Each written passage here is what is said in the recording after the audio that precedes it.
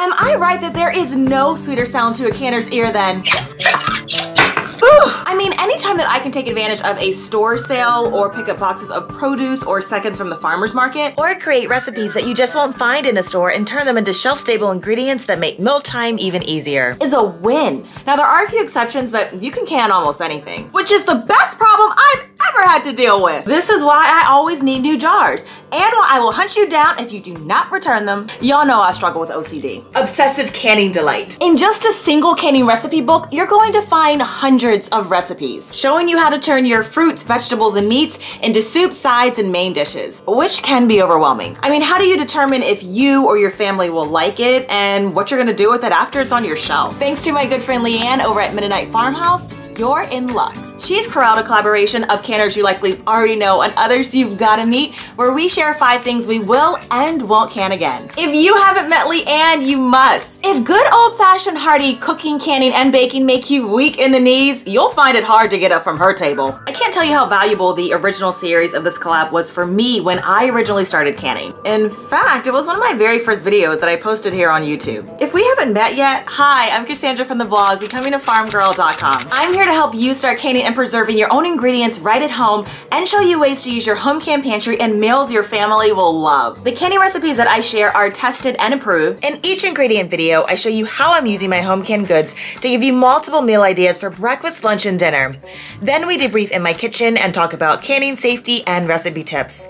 I also offer a printable of the recipe and a full blog post straight to your inbox so that you don't have to come back to the video or worry about missing them. Now let's get into 5 things that I will absolutely can again and 5 things that I won't and why. So in the list of the 5 things that I am going to can again, I'm gonna give you a soup, jam, fruit, relish, and a sauce. Now, if you're a returning friend, you have seen these recipes on the channel. First up is cranberry steak sauce. When you take toasted bread layered with melted white cheddar cheese, slide a fried egg and crispy bacon on top, but add this zesty cranberry steak sauce with a dollop of guac, you've really packed a breakfast sandwich full of flavor. This sandwich bursts with the sweet tart cranberry flavor that was meant to mingle with bacon, warm bread, and cheese.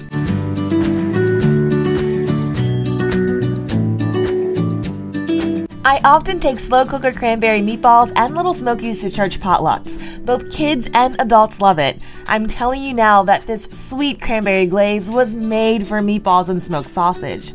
Paired with home fermented sauerkraut, this meal is a winner every time. Add more moisture, flavor, and nutrition to your burger prep by dolloping your patty with this cranberry sauce.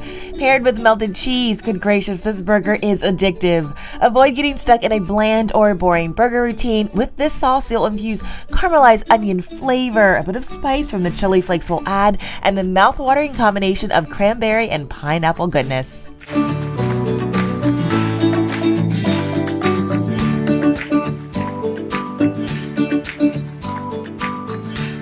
Alright, so the second thing that I will absolutely can again is carrot cake jam. Canners, you know this is special because I use the quilted jars. Carrot cake jam is a memorable dessert experience that's the perfect switch up for icing on your cinnamon rolls. But don't stop there. Ditch the syrup and go with carrot cake jam for a new spin on other breakfast favorites like pancakes and waffles.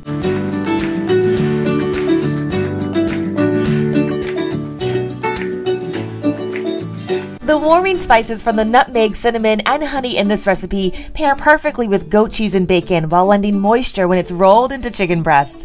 After pairing searing, use your carrot cake jam as a glaze to add a complimentary and hefty sweet flavor that can't be beat.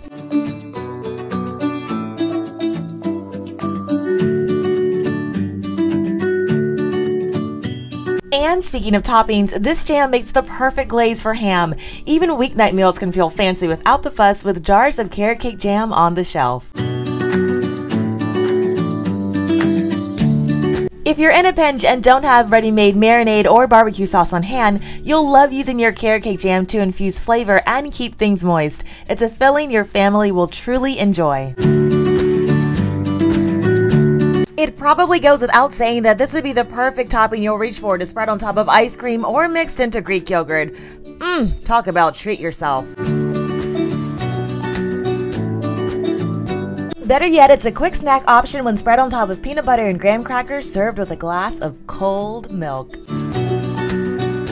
All right, we have more quilted jars, and actually y'all, I just canned this for the first time this summer and I didn't put up enough. I mean, I've got a ration, like, how many do I have downstairs? I maybe only have like 8 jars of this. Oh, I'm getting nervous.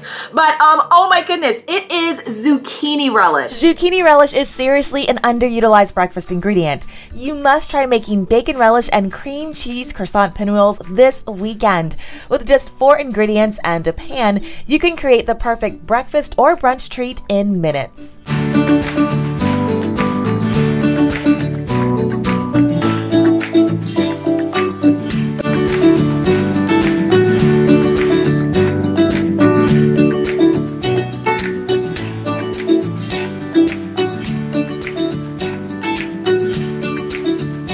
Y'all, a classic chicken sandwich just isn't the same without this relish.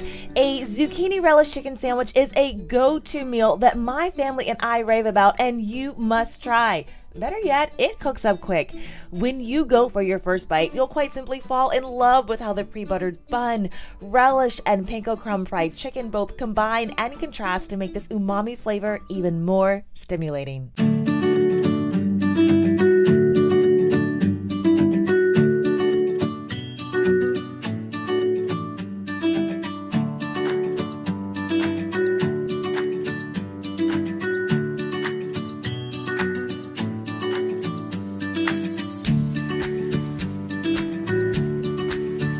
All right, so the fourth thing that I'm going to can again is French onion soup.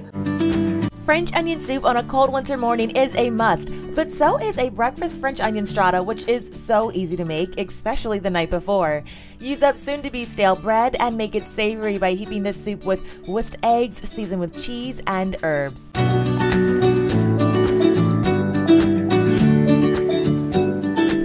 Please tell me you've had a French onion soup meat roast sandwich. If you haven't, darling, what are you waiting for? It'd be the most fork tender and flavorful pork roast sandwich you've ever had. I'm not kidding. I add home canned pickled slaw and from scratch mayo for a sandwich that eats like a meal.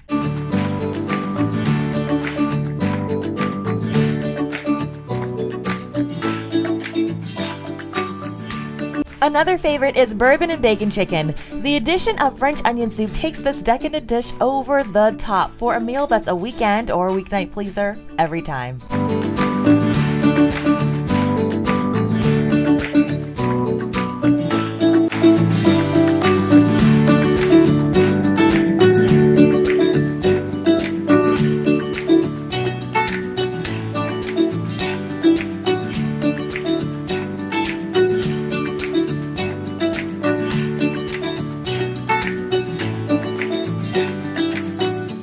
A fifth thing that I will absolutely can again are honey orange slices.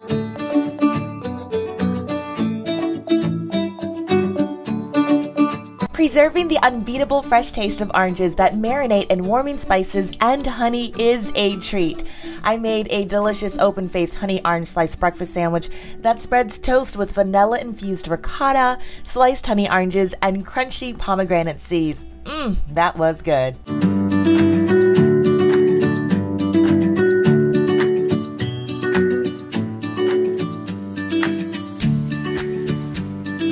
Having orange slices on hand to top on meats like fish, ham, and chicken only takes minutes when the work of slicing is already done.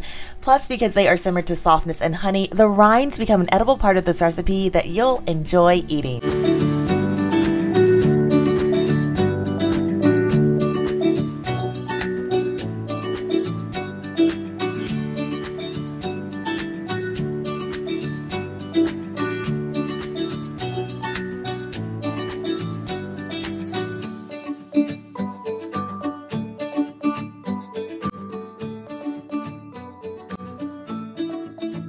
All right, let's talk about what I'm not bringing back. So one of the sections in my canning journal is called my will do's, won't do's, and wanna tries. Yeah, you heard that right. And as the name implies, it's a way for me to have a record of what's working or not in my pantry, as well as the recipes that I'm curious about canning in the future. Determining what you will and won't can is something that every canner should give serious thought to. So whether you use a spiral notebook or download this canning journal, which you can reuse every year, and print only the templates that make sense for you, I'd encourage you to use some type of record keeping system, because canning is an investment of time and money that can absolutely allow you to eat more healthy, deliciously, and cheaper.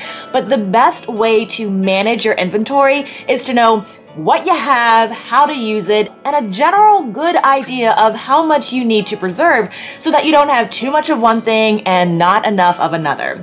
I've been there before, and it's a learning curve that you could absolutely avoid repeating if you use a simple tracking system. I'm not gonna can asparagus, but let me share with full transparency that about 2 years ago, I shared that when I canned it, I actually enjoyed it. And yes, canned asparagus is soft.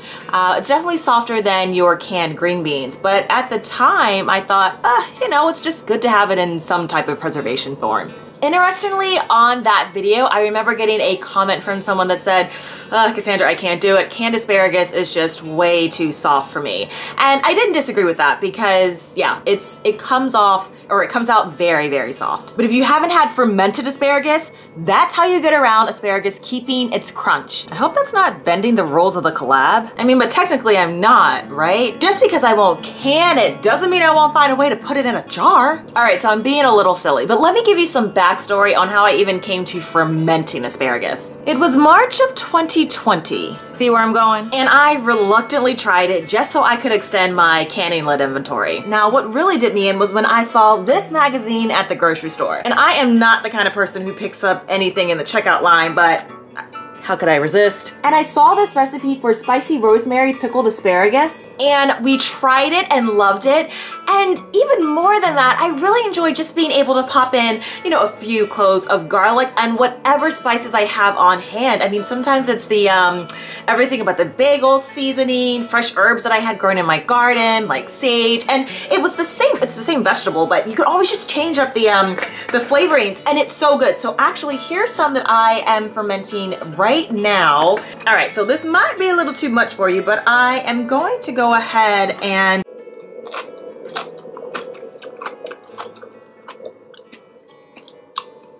it's still crunchy. It's really good. Now in this recipe, they actually, I was saying that they blanch it, but there are other recipes that I use and I don't. It's raw and there's even more of that crunch, and it's so good. I did try canning celery, and yeah, I don't know why. For the same reason as asparagus, no, not gonna do it again. It just becomes way too soft, and celery is something where you really need that crunch, or at least something. I mean, canned celery it really dissolves, but I will absolutely ferment it. Y'all, in the video that I made on the guide to fermentation, there's this recipe called celery stuffing, and oh, it's so good. It is so good. It keeps its crunch. It's fermented celery, which doesn't look, smell, or taste like a ferment. It keeps its crunch, and the sage that you use, like the actual fresh herb, oh my goodness, it is so good. Actually, I think fermented celery is probably one of my favorite ferments. One, it's just so easy, and two, it really does retain its crunch. So while I will not can celery, I will absolutely ferment it. All right, so another thing that I'm not going to can, at least not for this season, are sweet potatoes. And, you know, they just come out a little bit too soft, where if I'm actually going to use them, it's going to be in a sweet potato mash. But I don't know, and then there was still something that was a little just off about the flavor of the sweet potatoes, and a number of other canners in previous videos that I've watched have shared this, but I want to get it right. You know those recipes where you can and you're like, but I really want this to work. So I'm in no rush. The potatoes that I get, I store them really well, and so they keep. Hopefully you've picked up on my trend. So I'm not going to can them again, but I'm going to ferment them.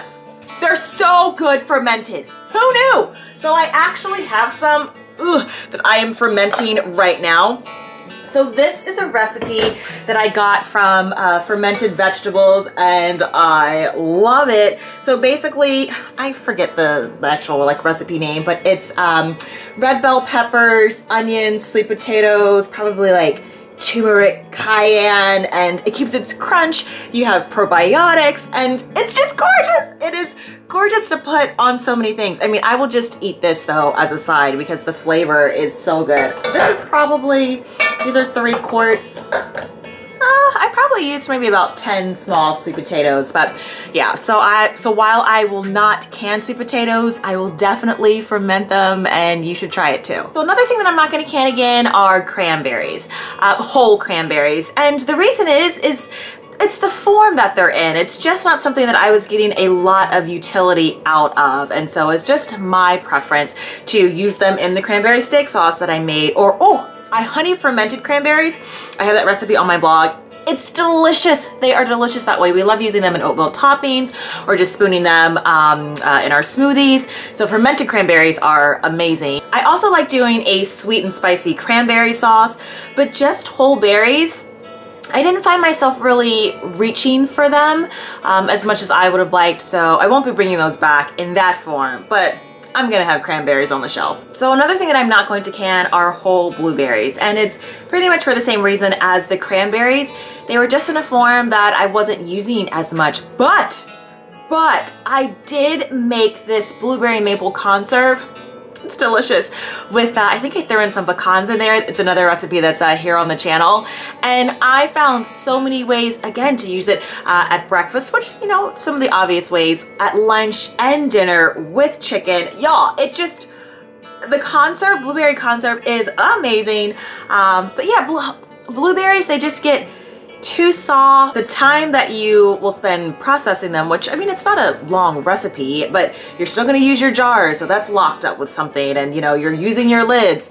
It's just easier for me to throw a couple of them in the freezer and I'll use them that way, but I don't need to keep whole cranberries on the shelf. Don't forget to click the link to start getting canning recipes straight to your inbox. I'll see you in my kitchen or garden soon. Take care, friends.